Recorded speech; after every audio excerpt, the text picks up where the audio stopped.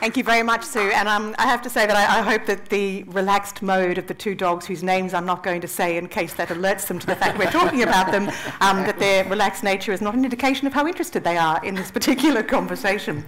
I have to say, when I was first asked to moderate this discussion, I, of course, was very enthusiastic, but I also was really confident that it would be a really short discussion, because the question that we're asking, can dogs heal hearts and minds, seems to me to have a very obvious answer, and that is, of course, yes. I have two dogs, and they are without doubt the keepers of the emotional well-being in my household. But there is always a but when you look at these things, and in fact, as Sue just mentioned, the scientific evidence around the dog-human relationship, how it works, why it works, and whether it is worth pursuing is, I suppose, less finite than we might think if we just go on our own personal judgments and our own personal responses. So tonight we will explore some of those questions around the dog-human relationship, and particularly in relation to how dogs can help people, and people in particular who are suffering from PTSD. A note to you that this full night is being recorded by ABC Radio National. It'll be played a little later on the Big Ideas program, and also it'll be a podcast. And do feel free to share tonight's discussion using the hashtag BoldLTU. I thought before we start it might be interesting. I do note that this is I think, from what I can see in the darkness, a predominantly female audience. And of course we do, thank God for Kevin, to bring a bit of balance to the panel. We have a predominantly female panel. I thought it'd be interesting to know how many people in the audience actually own a dog. I'm not in there. Okay, maybe I'll just put your hands down. How many people don't own a dog?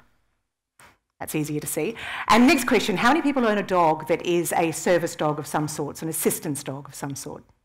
That's terrific. It's really good to know who's here and who our audience is. I should tell you something else, I hope you don't mind. Tiffany was so fond of her dog, who passed away recently, that she's been made into a ring. I didn't know that you could do this, but it's a lovely thing. And in actual fact, I love my dogs to bits, so there you go, something that you can do. I should explain that, shouldn't I? It's ashes that go into a... God, no, that could have got a bit weird. It's perfectly... Not the ashes. No. Right, sorry. I shouldn't have gone there like that. Okay, let's tidy this conversation up, and let's start with a really specific example, or in fact 68 examples, because I think, Kevin, that's how many dogs you've told me that you have trained. In the words of Scott Morrison, how good are your dogs? I think they're great. I think that they do what they're meant to do. They do the job of work that they have to do, and they have a good time doing it. Their handlers benefit from them, but more than that, they form a partnership with their handler, and it's a partnership towards wellness. So together they can work towards empowerment, towards wellness. So the dog by itself is a dog. The handler by itself is a handler.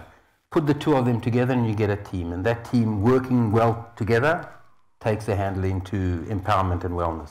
And that's often also a psychologist working in there as well, isn't it? I mean, can you give us a sense of what you train dogs for? We all know about seeing eye dogs. We probably have some idea of other assistance dogs, but give us the gamut of what you train. We deal mainly with a cohort of folks that are challenged by psychological or cognitive issues. So we're talking about autism, PTSD, post-traumatic stress, epilepsy alert, Medi-alert dogs, and people suffering with severe anxiety and depression. That's the main cohort that we work with. Obviously, it does come with comorbidities of physical or other disabilities, but the challenges that we work mainly with are cognitive and psychological. And Sue mentioned that your journey sort of started in Israel. It started with your son. You were looking for an assistance dog for him. Yes, I have a son who's very autistic. And we did try and train a dog ourselves, and that was a nightmare and didn't work. My daughter became afraid of dogs, and my son became afraid of dogs. And when he got to around about 16 or 17, and we really did need some assistance, that's my son with his first service dog up there, but that was down the line. We tried to find somebody in Australia to do it, and we spoke to every single trainer. We didn't find somebody who had the depth of knowledge of autism and the complexity of autism. So via contacts, we went overseas and we met a gentleman by the name of Yariv Ben Yosef, and he sits out there in the audience. And we convinced him to do a dog for us. And the dog's name was Spot. My son got Spot when he was 18 years old, and that's actually a pic of him with Spot working on the bonding, and that's one of the bonding activities, and they bond very closely together. And from that moment onwards, he actually lived with the dog and was, and lived with the dog and enjoyed being with the dog, and the dog started to influence his life. But one of the things that we needed the dog for was, my son was a runner. He used to run without warning, and you couldn't really catch him. So we couldn't actually travel. We couldn't go anywhere. We couldn't camp. That's with us out camping. And we got a smooth collie because her instinct is to herd people together. So she would herd us together. We were the flock of sheep, and my son was one of the sheep, and she herded us together, and over a period of time, indeed, she stopped him running away, and he stopped running away. And we were able to go traveling, and I think we were actually able to go bush. We liked a caravan, and we were able to go bush with him, with the family, and that's us going bush, and that's him with his dog. And wherever we are, you see he's got a tennis ball in his hand. That was one of the bonding exercises we had to do.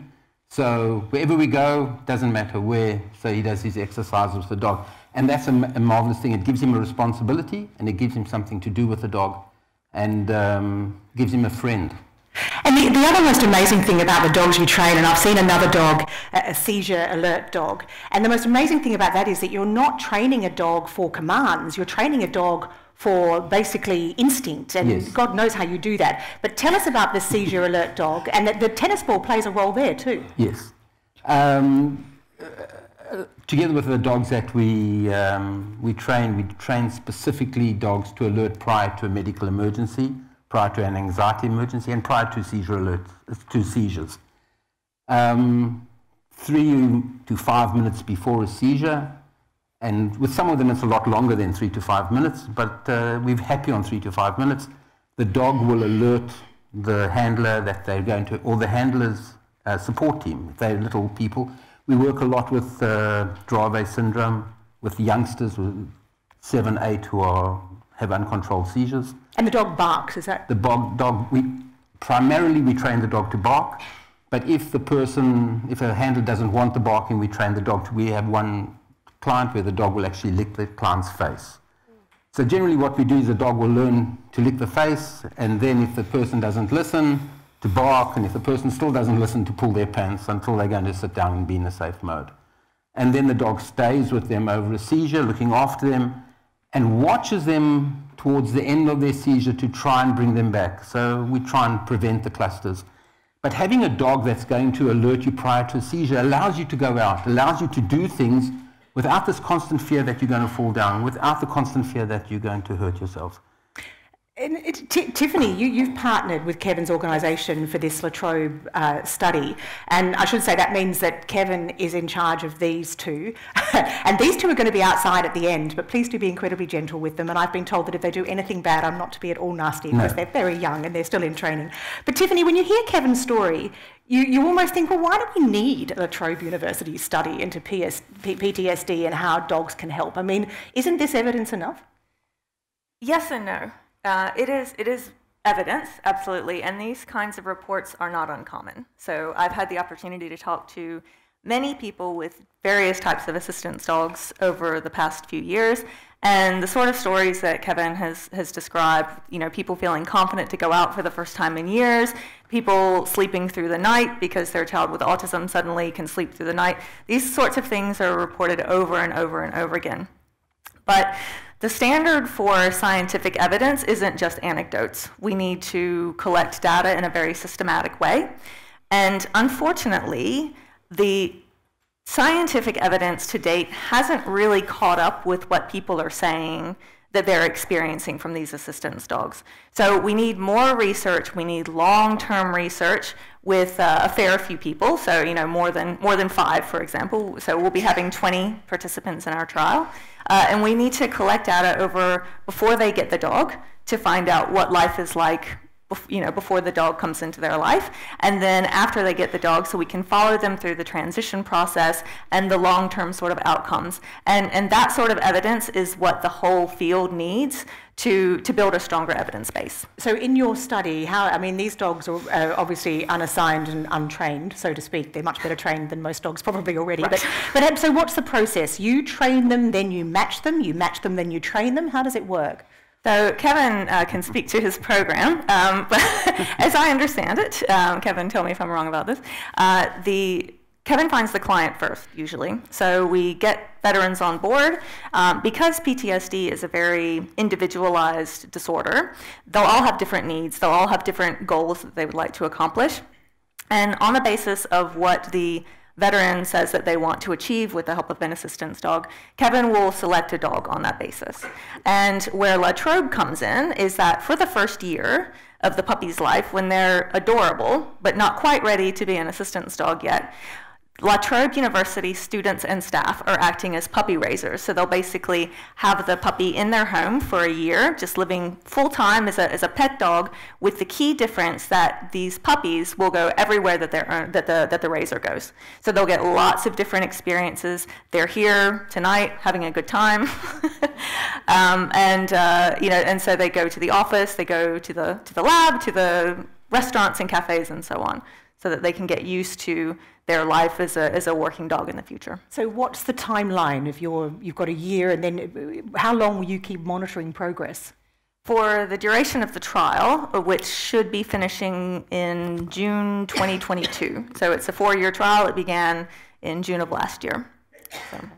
So Kelly, you were a potential end user of a puppy, one of these puppies potentially in the La Trobe study. Tell us a little bit about your history. You've been deployed no less than 8 times. Yes, that's right. Yeah, I was in the Army from 17 years of age, and I was very much focused on service to the country, altruistic values, as most people do in defence, and deployed to many different war zones. And basically, it was described as cumulative trauma when I had a breakdown in 2015, and there were certainly some signs that it was coming on. I just viewed it as operational stress and fatigue, but it was really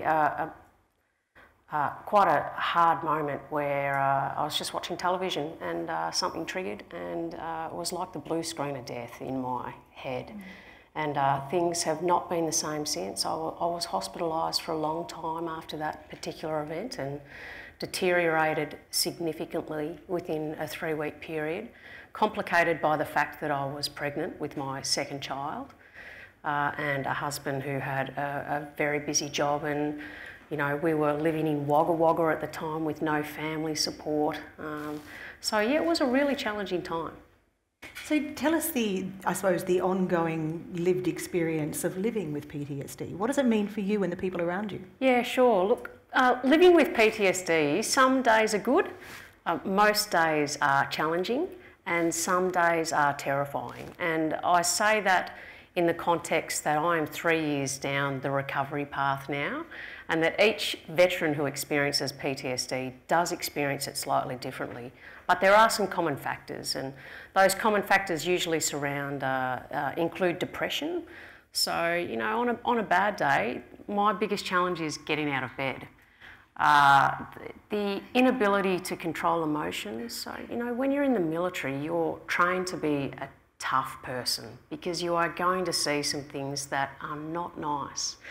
So you really do suppress your emotions, and so now trying to deal with the emotional reaction to my experiences is quite a challenge. Also anxiety, the hypervigilance, constantly checking doors. I always drive with my car doors locked, and panic attacks just in innocuous environments. So loud noises, crowded spaces where there is just so much going on that you cannot determine where the threat is coming from can be very overwhelming very, very quickly with very few symptoms to identify that that's going to happen. And of course there's the other things as well, like your tremors, your stuttering, the impacts on your short-term memory, and the distortion and loss of your long-term memory as well. So it is different every day, and I'm sure that if you ask my husband the same question, he would say it's challenging, unpredictable, and at times isolating. As I said, you don't have a dog at the moment, but your niece has an assistance dog. Tell us how you find that when she brings the dog around. So I have a beautiful niece called Quinn. She's 5 and she was diagnosed with autism when she was 2. She's in Bendigo. And Quinn was experiencing difficulties with communication. So they decided to get a beautiful Labrador called Harley. Now, Harley is not a certified assistance dog, but she is very much just adapted into that role, to the point where when Quinn is struggling with her behaviour, Harley will just go up to the dog and will just go up to Quinn and just sit next to her, and is completely relaxing. So we love Harley when she comes over to our house. I have 3 children, and my youngest tries to ride Harley like a horse.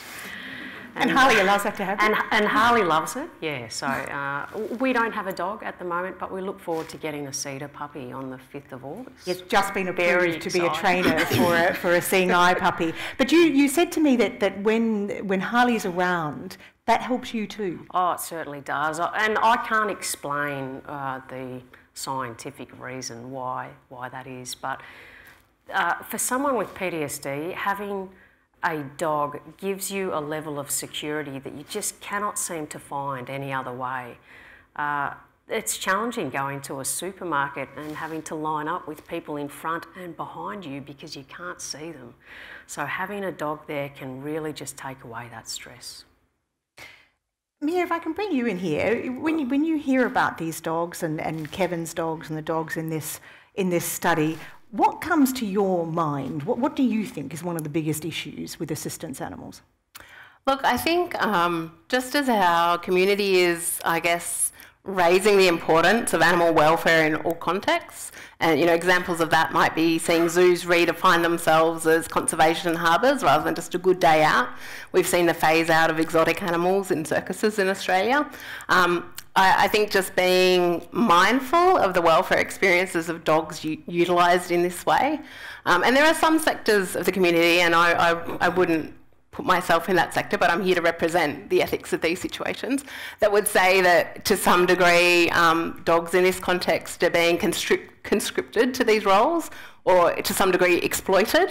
And even if that's done compassionately, it's still compassionate exploitation. So I guess just being really mindful of the fact that if we want to keep utilising dogs in these ways, and this extends to all the different ways that we utilise dogs in our communities, whether it's with the police or the military or assistance and service dogs, we need to be really mindful of being able to prove to the public that their welfare is assured and taken care of. And we need to do that by using a strong evidence base of best practice across the full life cycle of the dog, from the way that we breed them, the way that we raise them, the way that we train them, the way that we educate handlers, the way that they're housed, and the way that we manage their retirement and endpoints of their working career, to be able to assure the public that the social licence to operate, which is what we call that community approval for a practice, deserves to stay in place.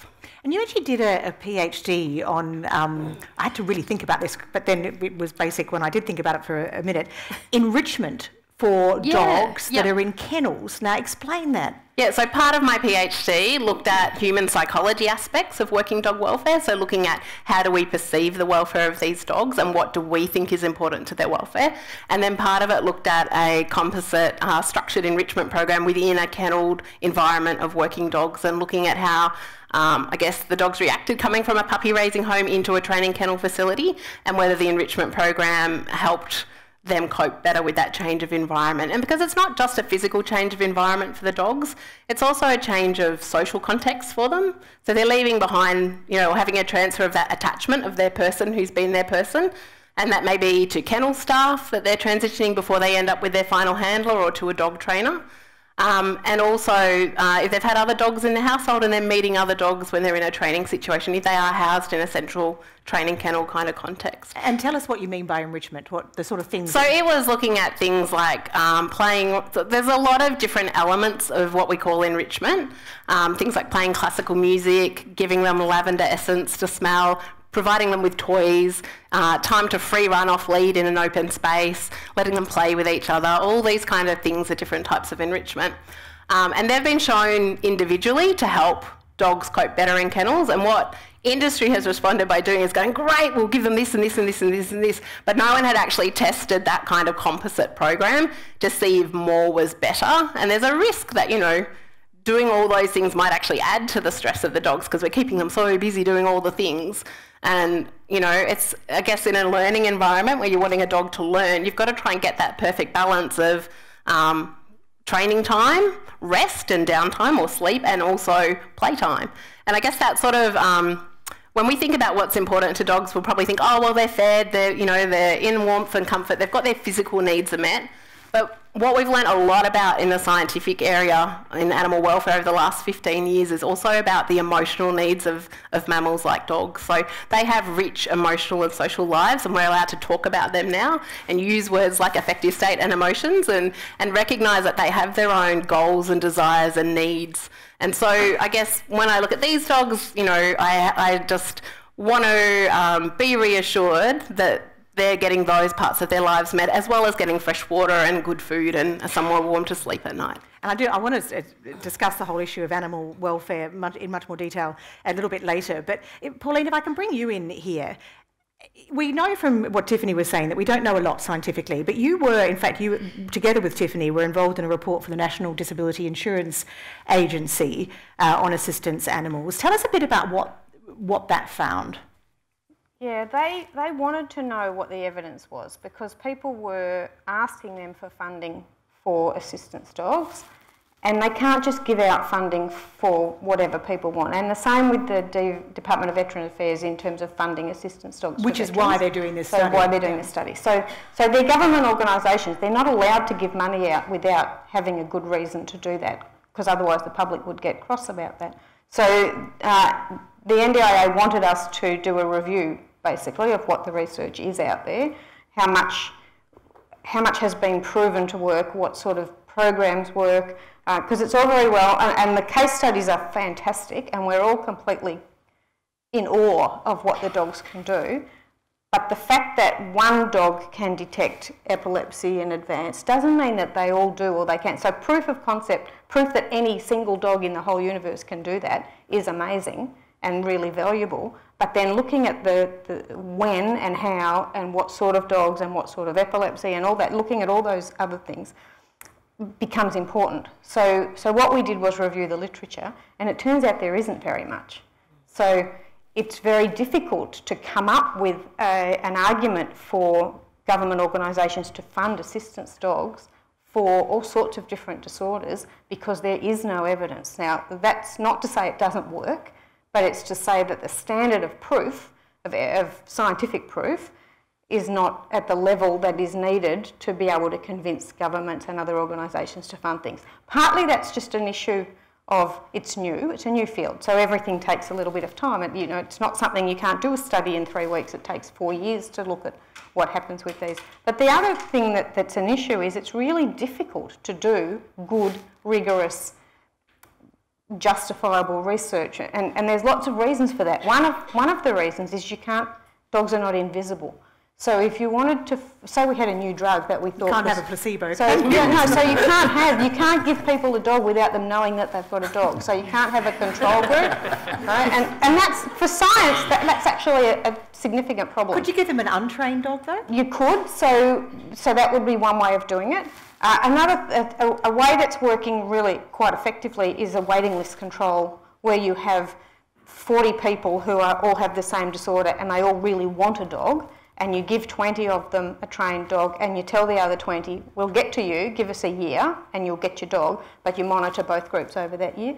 And some people have started doing that now, and there's been a study come out of the US with PTSD dogs showing that the people who got the dogs were had a reduction in symptoms compared to the people who were on the waiting list control.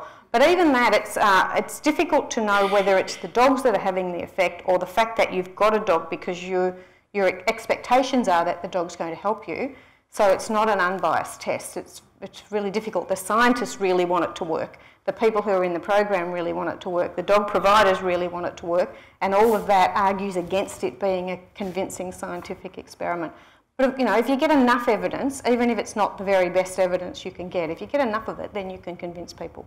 And you wouldn't say that that there is enough already from some of those. I know that there's been a number of studies in the US and Canada into PTSD in particular, and I can quote you a little bit from the American Psychological Association that says veterans benefit significantly from dog ownership in combination with a structured dog training program. Not only do they experience significant decrease in stress and post-traumatic stress symptoms, but they also experience less isolation and self-judgment. I don't know, that's not enough? No, that's fantastic. That's absolutely fantastic. And that quote came out how long ago?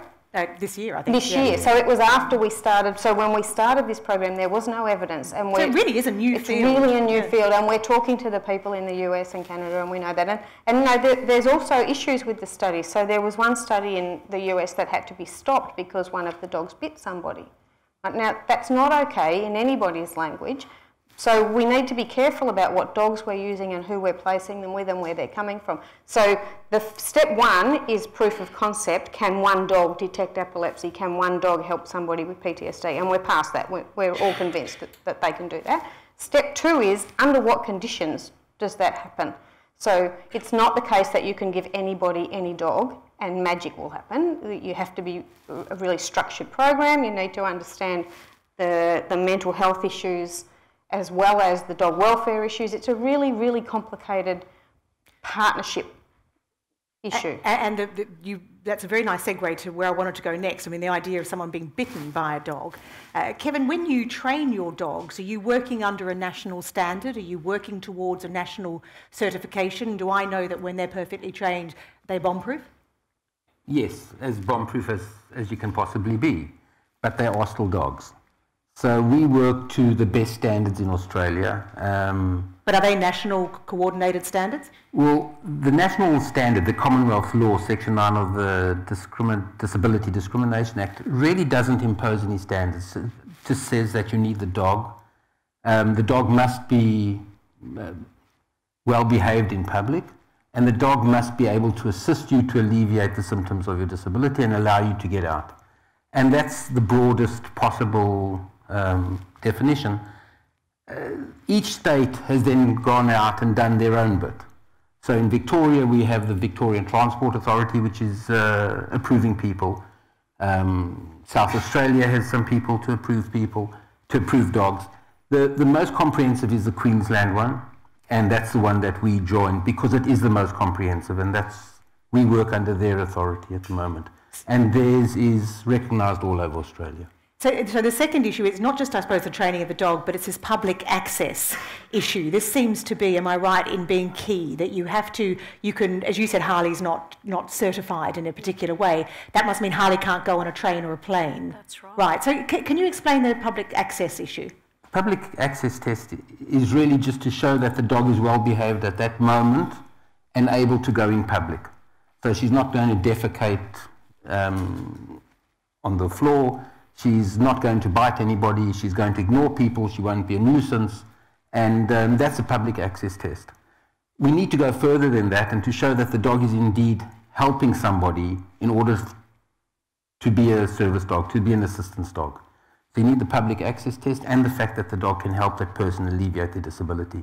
So, but that raises a huge can of worms because yes. I'm going to switch to you, Tiffany. How do you possibly... If I come along with my schnauzer and I say that schnauzer calms me down and makes me feel good, yeah, who's to say, well, no, you can't take your schnauzer onto the plane or the train or the, Yeah, it's a really big problem. Yeah. So how do we solve it? What do we need?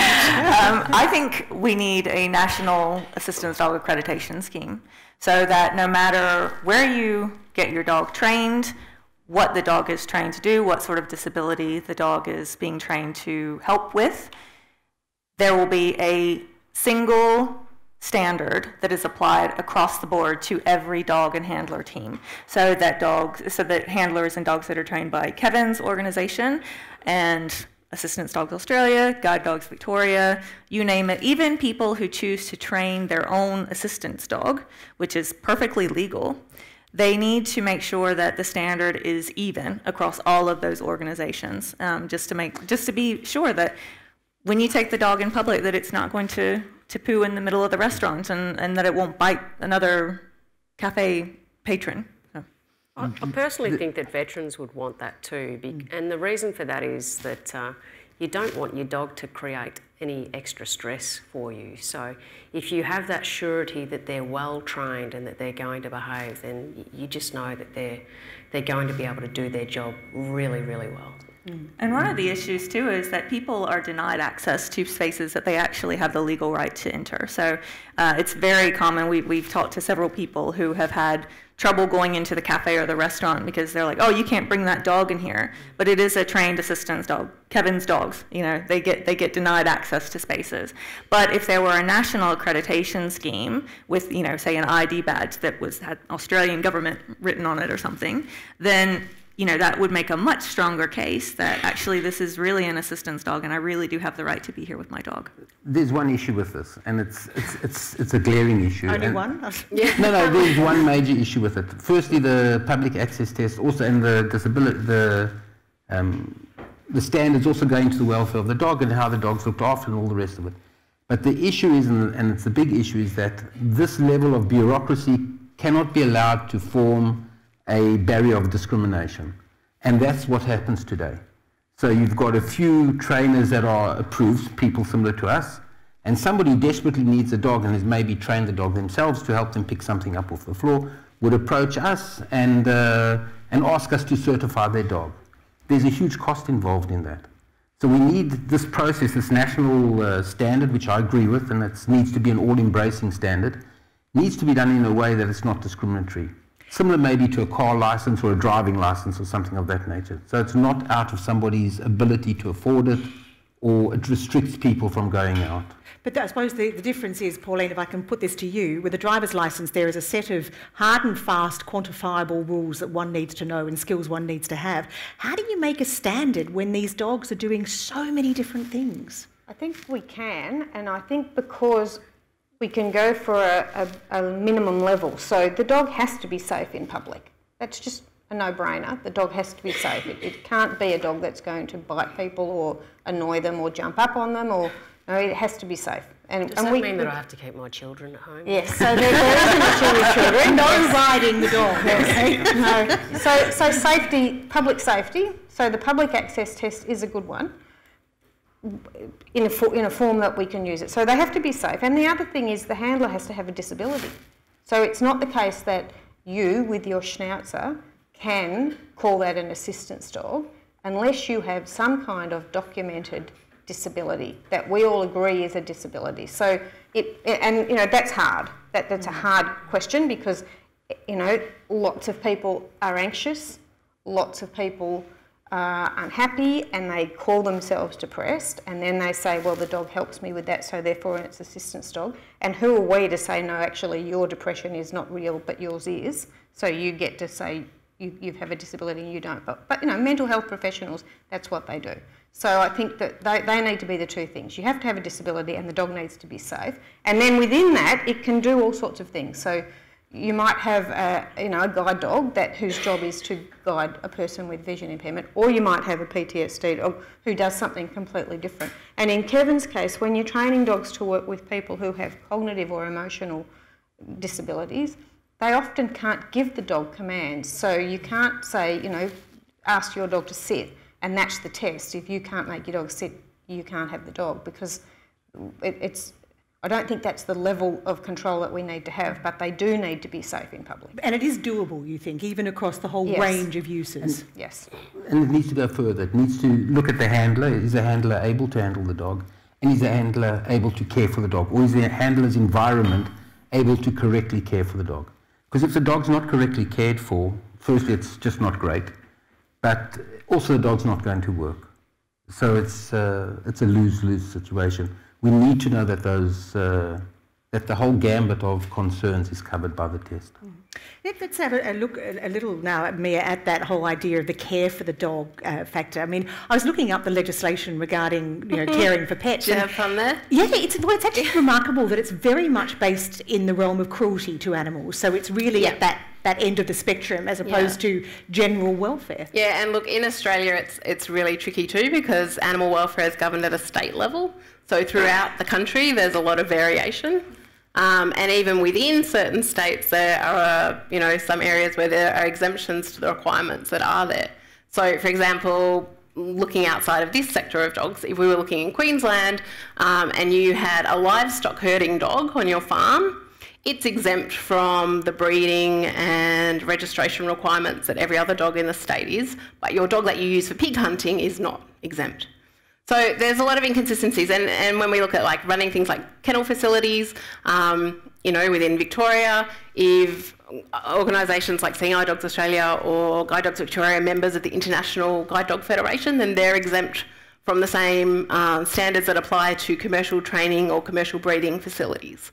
And that's because the International Guide Dog Federation has its own auditing process every 5 years and has its own standards in place. But in terms of the community getting assurance that legislation has the back of these guys, it's really not there. And like you say, the legislation that is there is focused on prevention of cruelty rather than, again, some states do it better than others, so there is generally a minimum required standard or suggested standard. They're generally not enforceable, so they are recommendations.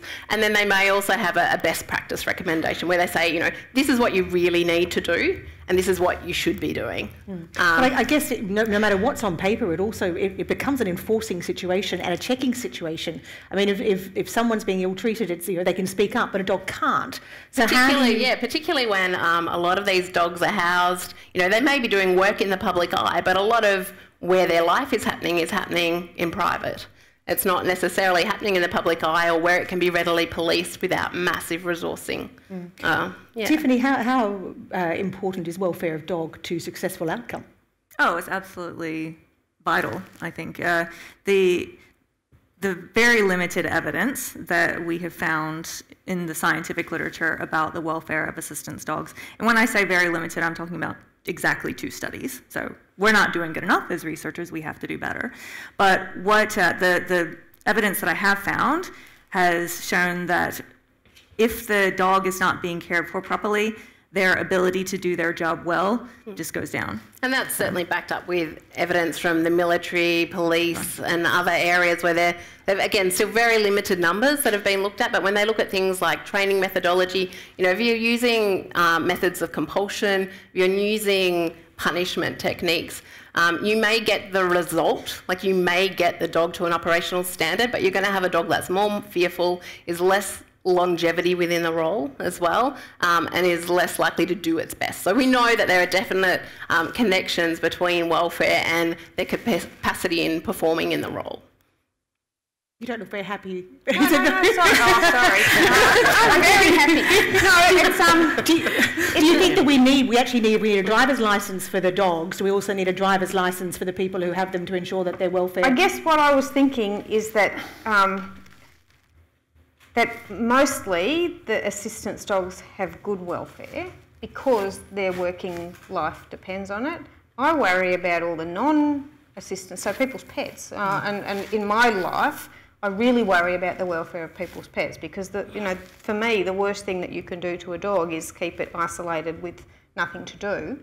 So I think that these dogs often have really good welfare because they have got a job to do, they can go places, they can do things. Dogs have been bred for thousands of years to want to do stuff, and to want to herd sheep, to want to hunt, to want to be with people and have that really close relationship with them. So for me, the welfare, yes, it's very important, but I think everybody in the field knows that it's important and pays attention to it, whereas in the other industries and in pets, that's not so much the case. But that said, we know that pet or owners of dog companions, are not necessarily the experts at reading their behaviour. They tend to miss a lot of the early signs of stress that dogs exhibit.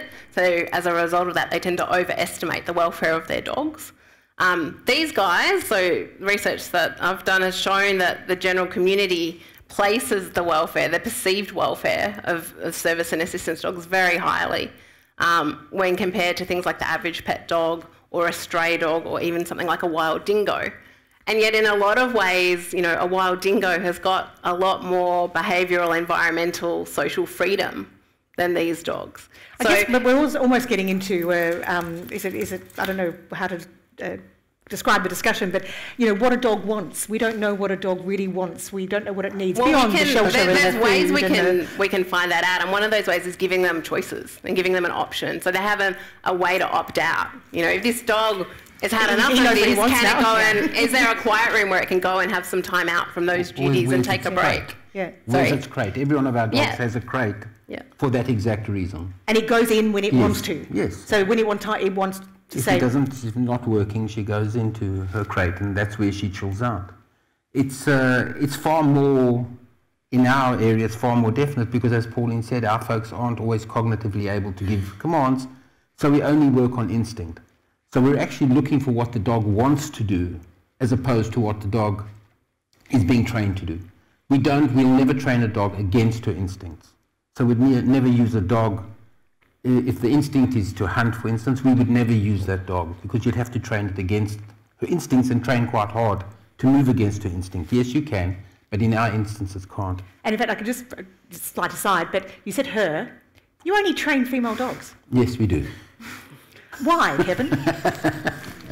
Because 2019. No, we've only trained dogs for many, many years, and this is after Yariv, who's our head trainer, is the head honcho here and understands this. He feels that they're far more compassionate and they're far more concentrating on their... I'm not sure it's correct, but he's the boss and we follow what he says. Diplomatic there. Ali, we need to make that's true of Kevin's organisation. That's not true of all dogs. So, okay, sorry. Yeah, the boys are great too. Yeah, good, excellent. But I was going to ask you, particularly with your seizure dogs, who are constantly on alert and have to be. How do you rest them? And I'm thinking of you have a young girl in Queensland who has one, and that dog. I'm sorry if my questions are boring you. So how do you rest that dog? That dog has to go on holiday, so she goes away for a weekend. She gets specific play time every single day. So away from her handler? Her handler is doing the play with her. Oh, right, okay. The handler lives with her. She doesn't have seizures every minute of every day. So she's actually throwing the frisbee to her, and she's running around with her and walking with her and all the rest of it. When we want the dog to rest completely, the dog goes into her crate, and she has specific fence time and specific crate time. But more importantly, she actually has weekends away from her handler, where she goes to a different place, where she's relaxed, where she knows what's going on, and she's allowed to just lie on the back with her paws in the air. If we don't do that, she won't do her job. She will get stale, and she won't recognize the seizure when it comes. So we're very, very aware, and that's what we spoke about. So we're very aware that the dog is relaxed and happy to be there. The dog must want to work. If she doesn't want to work, she's not going to work. Did she want to go walking? Yeah. We don't want to hold her up if she wants to go out. Yeah. She should learn she gets what she wants at all stages. But I think all the dogs do get what they want, because if they don't get what they want in our environment, which is not a forced environment, they just won't work. Won't work. Kelly, if you were, when you get your dog, how important will it be to you to actually have some guidelines as to how to look after it? Because particularly if you're training a dog or if it's a working dog, the guidelines are obviously going to be slightly harsher than a pet dog that can hop on the couch whenever it wants to. Oh, look, I'm a military person, so I'm just used to doing as I'm told. So I'll just follow the rules pretty much from CEDA. Will it be your first dog that you've owned? No, I had dogs as a young child. Quite often for people it is their first experience of dog ownership. And we heard a talk from a PhD student, one of my other students, and she's in the audience somewhere, but she's just spent 3 years tracking people who were getting assistance dogs. And she found that it was a really big transition for them. So suddenly you go from not having a dog to having a dog, and that means you have to get out of bed in the morning because you've got to take the dog out. You have to, change the routine of your life. And for the people that she worked with, some of them, that was a really hard thing to do. And so supporting them through that, particularly if they've never had a pet dog in the house before, it's a big jump, and we do need to help them. So Kelly, how are you approved? What do you have to do you have to show your house? Do you have to prove that you can? Yeah, we did. We had to go through quite a detailed process actually, and I'm really glad that we had to go through that process because I think that you want the right people to be looking after these dogs. So, you know, it included a national police check, you had to have a working with children's check, we had to have our house surveyed, a whole bunch of things, and including the interview as well. She came over and checked out the kids to make sure that they were going to ride the dog. Okay, going to ride the dog. Yeah, so look, it was actually a long process. I think it took about 3 months to finally get that approval. Yeah. I'm going to open this up to the floor for questions in just a minute, but just before I do that, I was going to preempt one that you may ask. I wanted to, Kevin, would you ever train someone's pet? It depends on, it's how long is a piece of string. If that person doesn't have a psychological challenge or doesn't suffer from anxiety or something of that nature, then we may well look at it. It would be very difficult, and in most cases it probably wouldn't work. If they've had any psychological challenges like anxiety, panic, seizures or things of that nature, we wouldn't, because the dog in all likelihood would have been influenced by them. If you've got PTSD and you're afraid to go somewhere, your dog will learn from you not to go to that place. So it becomes a vicious circle. You feed on the dog and the dog feeds on you. That's why for that first year it's so important that the dog is just loved and taken everywhere in a very secure environment and very secure, by very secure people, so that she's happy to go into all those areas afterwards and can go with you even if you are anxious. But generally, again, it depends on why the person needs a dog as to whether we'll do it or not. But that raises another question. I mean, you take these dogs everywhere in their first year, but you know the provenance of these dogs, if you like. You know where they've been at all times. Yes. And is that an issue? Because dogs are, I mean, they are animals, even though we sometimes forget that. And you need to know that they're not going to go into a situation that they've been spooked by in the past or something like that. We hope that every one of the situations that they go into, and they go through a very formal process, there's a list of items that they've got to tick off, where they've got to go, how they've got to go. And whenever they go into one of these areas, it's done with mindfulness, that the experience is positive for the dog. There should be no reason why a dog doesn't love to go to a shopping centre if she's not afraid by a lot of people. So do it a few times, make it a great experience for her, and then she's happy to do it. Let her walk around the campus for a year and be loved by people, and then she's going to love people. She's used to other dogs, and it's absolutely critical in the first year that the dog grows up fearless, very secure, and exposed to as many new environments and stimuli as possible in a positive way. Even their beginning, these dogs, they left their families at 8 weeks, but they weren't separated from their brothers and sisters or from their sisters. They moved together as a pack for the first 4 weeks of their training until they were mature enough to be separated. You know, every point we can take to try and make the dog more secure, that's what we'll do that. But again, they're dogs. They're also before the 8 weeks. So we know with dogs that there's a critical period for development of social. When is that? Starts before they leave their breeder's home. So they're born blind and deaf. They don't really experience much. But even then, you know, they have a relationship with their mother and their breeder if their breeder's spending time with them. But then the critical period starts a little bit after that, but it starts before they leave their breeder's home. So if you're just taking any dog that's been brought up in any, if we're talking about puppy farms where there's 300 dogs in a shed, they're not getting the sort of experiences that they need to have early to become really good assistance dogs. Having said that though, there are organisations and individual people who are rescuing dogs from shelters or from people who don't want them anymore and training them as assistance dogs. And in some cases that works perfectly well, you know, because there are dogs in shelters, there are unwanted dogs who are fantastic dogs, and you can build on that and turn them into something that's really, you know, wonderful. And then that has the benefit of the person who's training them also gets real benefits out of doing good things for the community. So there was a study in the US again where they had veterans who spent a year training dogs from a shelter to be good companion dogs, and that's really improved their symptoms of PTSD as well, just that being in the community and doing things. And there's prison programs where prisoners are raising dogs and rehabilitating shelter dogs, and all of that can be really helpful. But the risk is that you don't know the background of those dogs. So some of them, and if you're a good judge of dogs, if you know dogs well, you're pretty good at saying this one's going to be safe and this one's okay. But there is a danger with people who are not so experienced taking dogs from shelter, from rescue, and training them as assistance dogs and then giving them to really vulnerable people. And, you know, things can just go horribly wrong, and we don't want that to happen. So the quality control, the selection of the dogs, the raising of the dogs from ground zero is really important. And that's what in our study, we know these dogs from the second that they're born. Right? And we follow that. Tiffany, let me ask you, do you think, though, that we tend to trust dogs too much? Oh, that's an interesting question. Do we trust dogs too much? Maybe. Do you mean like that we just assume that they'll always behave themselves? Be okay. Yeah, we probably do.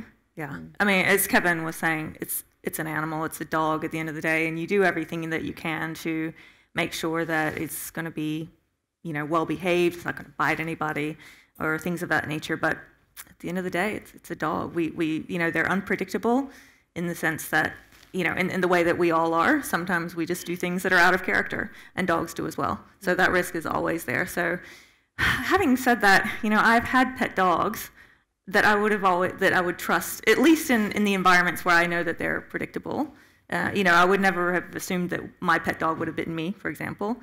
So I did trust her in that sense, but yeah, we probably do. I don't know that we can stop that, though. I think it might just be in our nature. They deserve it, though. Dogs, you know, really good dogs are fantastic, and I think they are predictable. I would feel more comfortable predicting a dog's behaviour than a person's behaviour, because I think they're quite transparent. I think they do amazingly good what we put on them, what we submit them to, and what we ask of them. Absolutely. They're very honest. They're very authentic. Yeah. If a dog's going to bite you, you're going to know about it. You know, it's not a secret backstabbing. The dog's angry. I know, straight for you. Actually trusting their lives to the dog. Yes. Yeah. You know, somebody's having a seizure and they're completely helpless, and the dog's looking after them, and they're trusting them to the dog. And so yes, we do trust them. And they can, and it works. And all of you who have got pets, you do know your dogs, and you know whether they're safe or not. And some of them aren't, and you choose to love them anyway. But you do get a good sense of which dogs are good at what. What would be really great is to get an evidence base on the dog side of this equation, and to get some research where funding isn't just tied to human health outcomes, where we can actually get funding to look at the dog side of it and, you know, put some focus there to be able to look and track whether it's their physiology or behaviour or both, and look at where the situation does break down. Were there signs earlier on? Like, was that dog going from a state of acute stress to chronic stress, and then, you know, it just hit breaking point where the kid rode it and it bit? You know, like, we can work out what optimises this relationship and this effect, and then set it up so that it's more successful more of the time. While we're just studying the human health outcomes, and I don't mean to belittle them at all because they're very valid and very real, we're only looking at half of the equation. Let me open this to the floor for questions. We do have, okay, we've got a roving mic. We'll just start at the back and then I'll move across. My name's Sez. Thanks to everyone who's already on the panel tonight. Finding it very interesting. I've got two reflections. One reflection is my background. I grew up with complex PTSD as a child, and I'm a social worker, and I'm really interested in there being more research for animals that aren't certified, because obviously there's, from my experience, that was an experience, and there's obviously such specific criteria that needs to be involved that it impacts on a limited amount of people. So there's going to be a lot of people in the audience here even that have companion animals that are therapeutic, and I'm really interested in those narratives coming through in research to complement, not to negate or belittle the research that's happening here. And also just to make comment that the law in general sees animals as property, and that's a big structural issue that I think underlies policy and law that needs to change in the context of keeping animals in mind. Let me, Pauline, I'll put that to you because we were talking about how if you're going to have a licensing system, you want it to cover everything, and you do want it to be, for some dogs, it will just be companion animals as opposed to highly trained assistance animals. Yeah, I think that's something that we've kind of lost track of a little bit, and because the assistance dog area is really growing and booming and people are very interested in it, it's on the newspapers, it's on the radio all the time, we're doing a panel on it, and people are getting very excited about it, and everybody wants an assistance dog. But for 90% of people, having a well-trained, quiet, sensible companion dog is good enough. They will have lots of benefits from that. They don't need the dog to go out to shopping centres with them. They just need it at home, being a well-trained companion dog. And I think you're absolutely right. We need much more research about the benefits that we can get just from having that. We need the money for the research. We need the money for the research. Mia, the other issue, the property issue. I mean, how do you get around that? Because fundamentally, they are. The property, the fact that they're treated as property. In the law. I don't know how you get around it. Again, I think, I guess that perhaps as we get more scientific understanding of not just how to prevent cruelty, but how to optimise well-being in animals, we may see a change in the law. I mean, certainly animal law is a growing field around the world and it's being questioned all the time. We've had the acknowledgement of animal sentience in recent years. We've had, some countries have acknowledged some species of animals as being, what's the term? Like non-human people, is it? Yeah, persons. Yeah, non-human persons. Yeah. So they've acknowledged that, is it elephants? I want to say it's elephants. I think it's elephants. Have been acknowledged as being non-human persons. So that changes then how their law recognises them. And this change, I think, the way our community is prioritising animal welfare now, and we're seeing this over the last 20 years to now, we'll see it again over the next 20 years as we go, it's going to become more of an important issue in our society. I have to say, I think that's a whole other bold thinking, serious thing if there's animals as sentience. Okay, let's take a question from, we had a hand up over there. Good evening, and thank you very much for the presentation so far. First of all, I wholeheartedly agree with the notion that we need to have a standardised certification process. I look forward to that day. Secondly, my question is probably, perhaps for Mia, but for the whole panel. We understand that certification occurs, but in terms of the training methods for the dogs when they do become certified, or in order to get them certified, whether they be assistance or therapy dogs. I've just recently gone through the training process with my dog to become a therapy dog. It took some time to find out where the best, in my opinion, training organisations were and which organisations did not use aversive processes for training. So if you could talk to that a little bit, please. So basically national standards for the training process as opposed to just the certification. Well, you've just hit on a massive issue in how we train dogs within Australia. There are no standardised requirements for dog trainers. There's definitely programs of education that people can do and say, I have learnt through this way, I have done these courses, but you can just as easily be someone who said, I've been training dogs for 30 years, I know dogs, I grew up with dogs. But that's different for seeing eye dogs, I assume, because Kelly's part of quite a formalised process for those dogs.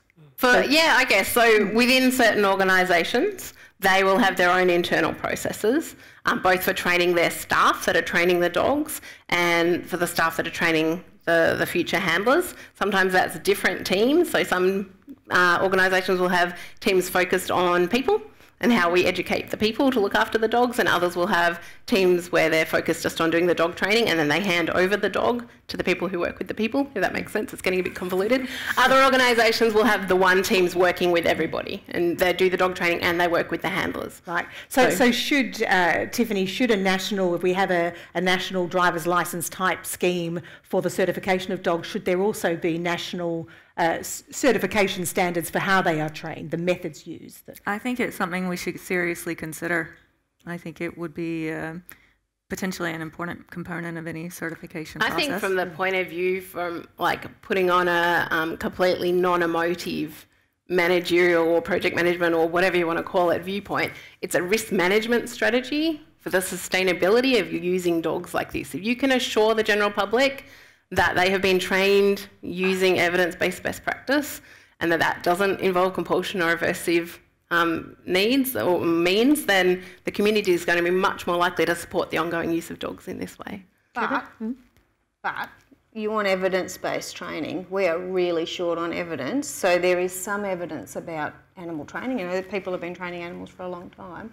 But in terms of different methods of training dogs, who knows what works? And I'd be very hesitant to prescribe a methodology of training. You can prescribe what you're not allowed to do. You can't use a prong collar. You can't hurt the dog. You can't abuse the dog. But different people have different training methodologies. We work with instincts to a very large extent. It's different to other people. So I think the methodology is difficult to certify, but the outcomes can be certified. And you can certainly be very clear on what you can't do. Correct. But perhaps more so than even those extreme things, I guess. Yes. Yeah. But I guess with the certification process too, you have to consider the enforceability of it. Absolutely. So how can you even tell, you know, if somebody says, I only used reward-based training, but they go home and they're, whipping their dog every night, how do you know? You only have to look at the racing greyhound industry for clear examples on the horse what racing goes on industry. behind closed doors, Yeah. and they're one of the most regulated uses of dogs in our community. But on that point, I guess, Kevin, have you ever removed a dog from a client? Our model doesn't allow us to do that because we're not a charity, and the dog actually becomes the ownership of the participant once the participant has passed the required tests to get the dog. What they do after that, we monitor the dog on a regular basis, on a very regular basis. If we're not comfortable with what the owner's doing, we'll obviously discuss it and tell them, but we just won't recertify that dog. Now, that owner can keep the dog forever as a pet. The dog belongs to them. They've purchased the dog. If the program didn't work as we wanted it to with them, then that program doesn't work. We take a decision prior to giving the dog to somebody that they're okay with the dog. Now, that's after working with the participant for at least 1 year, and in most cases, 1.5 years. And not just working with the participant, but working with the participant and the entire support team. So 9 or 99 times out of 100, we know the entire environment and we're comfortable that they're going to support the dog. And it's cost them an awful lot of money and they're very committed. How much does it cost them? It can range from $30,000 to $40,000, $45,000. It depends on the complexity of what we're doing and how long that's going to take them. But once we've got that, once they've got their dog, that dog becomes an essential part of their life. They're not going to mistreat that dog. They're not going to, simply because without that dog, they're not going to be empowered. They're not going to be able to go out.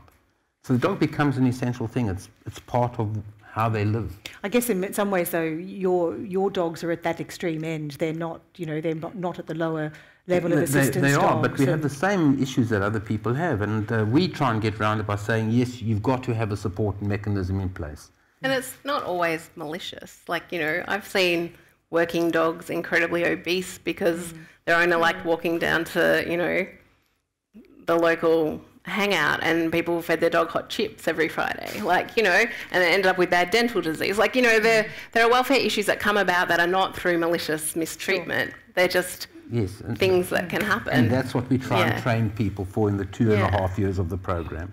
So they'll only, for instance, eat one brand of food. And it's a good brand of food. It's what we've judged to be a great brand of food. Their treats would only be carrots, for instance, because we work with humans and children who don't have the cognitive ability. So they're going to share the dog's food, and carrots are a good thing for everybody. Good evening. She's having a bit of a dream. She's having a bad dream, or a good dream. No, she's chasing through the Is it carrots? What's that? She knows well what a carrot is. You defeated the word. Maybe that's what it was. Yes, we try and address that, and it's a huge issue. And very quickly the dog can become obese. The one dog that was on the television, old Baloo, she started to get a little bit overweight because one of her rewards for a seizure was cheese. So that was really nice, excepting the young girl has 10 seizures a day, and So now she's getting something else. And regular checks are so important for that point of view. And because people's lives, you know, things can happen. Maybe they have kids, maybe they have medical issues, maybe they have other things that happen, and looking after the dog is one of the things that slips. I mean, I'm a mum of 2 kids. My dog spends a lot of the time on the couch, but there's probably things that he would like that I'm not doing right now because I've got all this other stuff going on. But that's why for us the support mechanism is so important. It's so important. Yeah. Let's take this question over here. Thank you. Kay Hargraves. I'm an experienced dog trainer. I've been working in these fields for many years. I have a lot of evidence which is anecdotal, but I love those words evidence-based. So, yeah, Pauline, bring it on, please. And I love the way you're putting ethics first. That's really important. I wanted to add specifically, I'm now a member of what's called an industry review committee, which is a panel of people who volunteer on looking at the vocational training programs. So we have in Australia companion animal services, animal studies and so on that are taught through TAFEs and private training providers. The role of my committee is to review those courses in relation to the people who are working with animals, including dog trainers. One of the things that we have been asked to look at over the next couple of years, and unfortunately the wheels of bureaucracy move very slowly, is whether there is need for a new course that would be teaching the skills and competencies that people need who are going to be working with, training assistants, therapy and various other dogs. So that's the question. Do we need that? Do we need a separate course? What we have now is a course for pet dog training. I think people need to have certain competencies for pet dog training, but I think we also need a more advanced course that says, well, your specialty is assistance dog training, or your specialty is the transition of greyhounds to the community. Let's put that to the panel. So that sounds like a really terrific initiative. Yeah, so thanks, Kay. So we have thought about this, and overseas you can do a master's level course in animal assisted therapy and learn to be an expert in delivering that. One of the things that we have to think about, I think, is it's not just the dog training. So yes, we have fantastic dog trainers, but we're dealing with people who have significant mental health issues. We need health professionals in there as well. And that's one of the things I really like about Kevin's organisation is he has a psychologist who runs the programs, and I think that's absolutely critical. Doesn't need to be a psychologist, might be an OT, might be some other allied health. But we've thought about doing a master's level course at La Trobe that would train health practitioners rather than the dog training side of things, because that's not my thing, that's someone else's thing, but the mental health professionals to work with the programs and do the therapy, and I think that would be amazing, but I've not been able to get any traction on that yet. But the recognition that different types of training has different needs is obviously absolutely key. Yeah. And we've got a question down here, and then I'll move it there. Can I just ask you just ask a question as opposed to a comment? Otherwise we won't get through many more. Go for your life. Kevin, the question to you was, can home pets or companion pets at home be trained for assistance? And you said it may not work because of the vicious cycle. How would you tackle this situation? How would you make this situation work? I'm not sure you can in all cases. In all cases, I think almost in the majority of cases for people with anxiety-related disorders or it's very difficult for the dog to have escaped being affected by an anxiety attack or waking up with a nightmare and frightening the dog.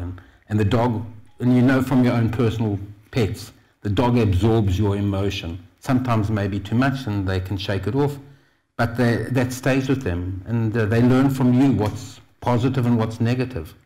And if something is negative, if going around a corner is negative for you every day, it's going to become negative for your dog every day. Does the concept then, when the person with PTSD, depression or anxiety has confidence in training their dog, the dog feels the person's emotions that are calm or the calming effect, does that not create, instead of a vicious cycle, but a positive cycle? If you can remain calm, yes. Yes. But not, I think if you're suffering with PTSD or an anxiety-related challenge, you're not always able to remain calm. If you can remain calm whenever you're with the dog, then yes. But it's very unlikely. It's the same with someone with seizures. It's unlikely that they're always going to escape being around the dog. But it also, I guess, depends on what you're actually training a dog for. Correct, yes. I mean, if you're training a dog more as a assistance dog at a very low level versus a highly trained. Or if you're talking about an assistance dog to help you open a door, to pick something up, which is as valid as anything else, then yes, you should be able to, because you're always cognitively able to reassure the dog about what's going on. But if you're not able to do that, that's when it becomes more difficult. And very seldom are we able to bring those dogs back. It's the same, you hear that a dog naturally alerts to a seizure. So if you've got an old dog in a family and the dog's been there for a while, and then along comes a young child into that family, and after 2 or 3 years that child starts to have seizures, that dog is strong enough by the time she sees the first seizure. She may well react to that seizure in a positive way. And if you know how to bring that out to the dog and you can train the dog out of that, that dog can indeed hopefully become a seizure alert dog. If it's the other way around, that you have the seizures and then you bring a puppy into your house, it's going to be very difficult to do that, because a puppy is going to go through a fear stage. 3 fear stages, I'm told, and if it happens in any one of those stages, the puppy will become reactive. Take another question from this side. The dogs having time out.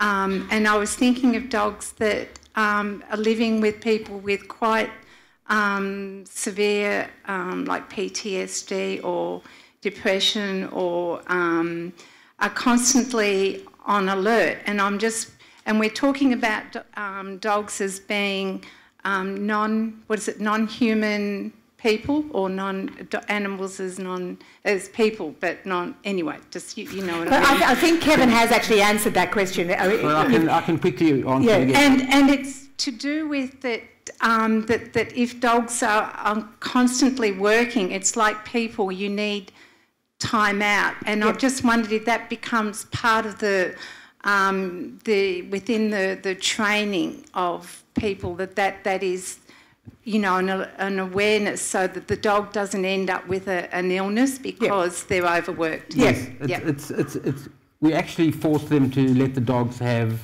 vacations, and in those cases it works very well. If we don't, then the dog's going to stop doing her job. And also each dog is trained from a very, very early age to be in a crate and to be comfortable and secure in the crate, so that they can go there and switch off completely.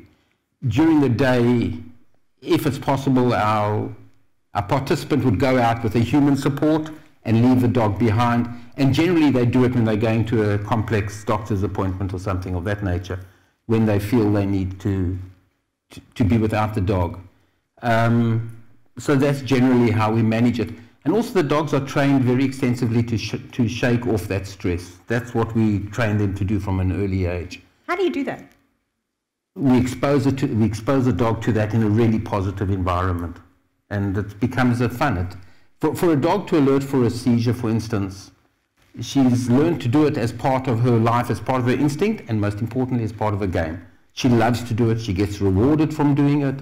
She gets well behaved from, you know. So when she finds a seizure, she's really over the moon. The issue is when we have a client. She gets teased. Yes, correct. She loves it. The issue is when we have a client who doesn't have a seizure for a while. The dog actually becomes, unhappy. So now we've got a fake seizure, so the dog is stimulated again. And happy, no, if you're doing a job and nothing happens for the job, you become unhappy. You don't know what your purpose in life is. And these dogs have a real purpose in life. They're enjoying themselves. All right, let's take one. Sorry. I was just going to say, it would be really great to have objective records of what you're reporting. So from the dog's point of view, you believe that it is very helpful to them. It would be great to get the physiology or behaviour looked at objectively to back that up, to be able to say that it is habituation to the situation, that's not a situation of learned helplessness. I would agree with you, accepting that the dog is doing her job without being forced to do her job. She's actually enjoying doing it. And if she wasn't enjoying it, she couldn't do it, because there's no command telling the dog to watch me and alert for a seizure. No one's telling the dog to do that. You can't. It's not possible. The dog is doing it because the reward that comes afterwards is really exciting, and she's enjoying doing that. And I think I know that when you take the alerting away from the dog, and she's been trained to do it and trained to watch for that change in behavior, she'll start to look for a different change in behavior so that she can alert and keep going. And we've got to be careful that she's focused just on seizures. And sometimes when people only have a seizure every 2 weeks, I know it sounds horrendous to everybody else, but for us, there's just not enough seizures. I know it's terrible. I say to parents sometimes, they phone me up and they want a dog, and they say, Kevin, our daughter or our son is having a seizure once every month, and what can we do? And I say, it's an uncontrolled seizure. And I say, I wish I can help you, but a seizure a month, we can't teach the dog to enjoy it because there's not enough enjoyment for the dog to do it. One question over here. We had. Congratulations on your work. It's very exciting. I just want to ask about the human subjects. Like, are they primarily veterans with combat history, or does it include adverse childhood experiences or disaster type of trauma? You were talking. Well, let's start with the La Trobe study. The actual project that we're doing at La Trobe is funded by the Department of Veterans Affairs, so it's only for veterans with PTSD. I don't think that it matters where the PTSD comes from. So a veteran who has other sorts of trauma that have led to PTSD, we would think about that. But in general, other people are doing things that are all sorts of different. We work with people suffering with PTSD from any source. It's the road to empowerment is the same in our eyes for everybody. We've got to get people to empowerment, irrespective of what's stopping their empowerment. Obviously, each person with PTSD is very, very different, and some are more complex than others.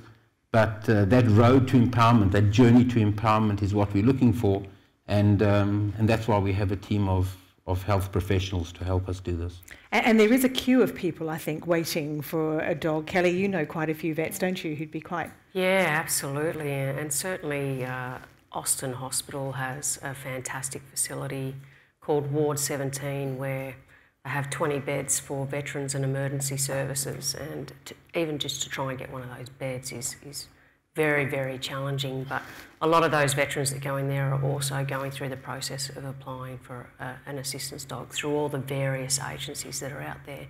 So they're highly sought after. Mm-hmm. And we'd be happy to do research on all sorts of stuff, but it comes down to money. You know, it's just who is going to fund these studies. Right, you lot, out you go. So we've been incredibly lucky to be funded by DVA to do this big. It's very expensive. It's very intense. It's it's a big project. So we would love to do more of that for all sorts of different things, but it's about finding. Okay, very quickly, last question. So.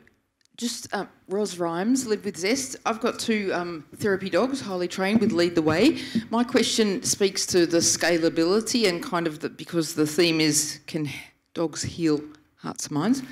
I'm curious, perhaps a question for Tiffany and Pauline, in terms of what about visiting therapy dogs? I think of Zoo Therapy Quebec, where they have a highly trained interventionist and a highly trained dog. So it's not the assistance model. However, it is a model, the therapy dog, therapeutic. I'm interested in your thoughts there, please. We'd love to do research on the therapy dog program, those kinds of where there's a structured and goal-oriented intervention that is designed to meet specific goals for a particular person. We'd love to do some of that. Again, is that as poorly researched as sort of live-in? I'd say there are more studies out there looking at therapy dogs or therapy animals, because it's actually much, much broader than just dogs. There are still some limitations that are common in the assistance dog literature as well, like small samples. The biggest limitation, in my opinion, in the therapy dog or therapy animal research is that while the benefits are generally reported, so usually there is some sort of improvement, but the actual intervention itself is not very well described, or it's not sort of standardized, so it's hard to know if what works really well for one therapist and her animal is whether that would generalize to other therapists with their animals. That's really sort of a big question mark around this type of around this research. But I agree, it's a really sort of fascinating idea, and I definitely think it deserves more attention. Again, it's the money thing. Yeah, and also I think the therapy. So I think we need to differentiate between therapy dogs and visiting dogs. So there's assistance animals, which is what we're talking about tonight. There's therapy animals, which are animals that work with a therapist, and that therapist needs to be a therapist. So it needs to be somebody with a health qualification of some kind, whatever that is. So speech pathologist, OT, psych, somebody who is doing goal-directed therapy, and they use a dog as part of that program. And then there's another level, which is the visiting dogs, so dogs that go to schools, dogs that go to hospital with volunteers. And so there's evidence around that being really beneficial as well. And again, not enough evidence to make crusty old scientists happy with it. We need more, and we need more controlled studies. But yes, all three are amazing. And sadly, we need the crusty old scientists on board, or else we can't get the money, can we? We need the crusty old politicians. They're even but they're relying on the crusty old scientists. Yeah. That's the shame. Please join me in thanking our panel very much for their insights. Tiffany and Kelly, Pauline, Kevin and Warren. Beautiful. Now, Bold Thinking is going to be back on August the 15th. They're going to be joined by Australia's Children's Laureate, Maurice Gleitzman. He's looking at what is taboo in children's books. And guaranteed dogs are not taboo.